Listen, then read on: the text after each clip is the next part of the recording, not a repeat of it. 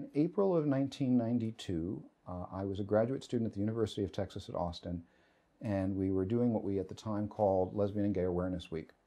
And we didn't have a big budget, so we were asking people in the group, what can you do as part of this week to, create programming so that we, have speakers and so on. And I was a grad student in philosophy working in the area of ethics, so I decided to do a talk on moral arguments against same-sex relationships. And the talk was called, "What's Morally Wrong with Homosexuality?"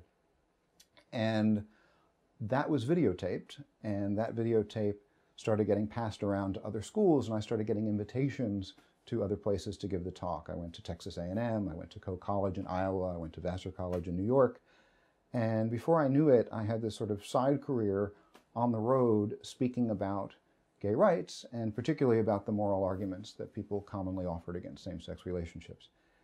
And what was nice for me is that that side career actually melded very nicely with my main career as a philosopher. I mean, even though at the time in grad school, my dissertation was on the moral theory of David Hume, in the years since, I've done a lot more work in the area of gay rights and what we call applied ethics sometimes. And so the books that I, been able to do, including What's Wrong with Homosexuality with Oxford University Press, which was an outgrowth of that lecture after many years, the Debating Same-Sex Marriage book, and now Debating Religious Liberty and Discrimination, are all sort of part of that same piece of work I've been trying to do, creating a better conversation in the culture wars. And 25 years ago, a lot of that had to do with moral arguments against our relationships.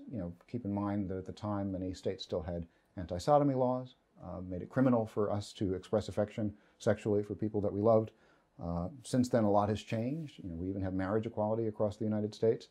But there are still controversies and debates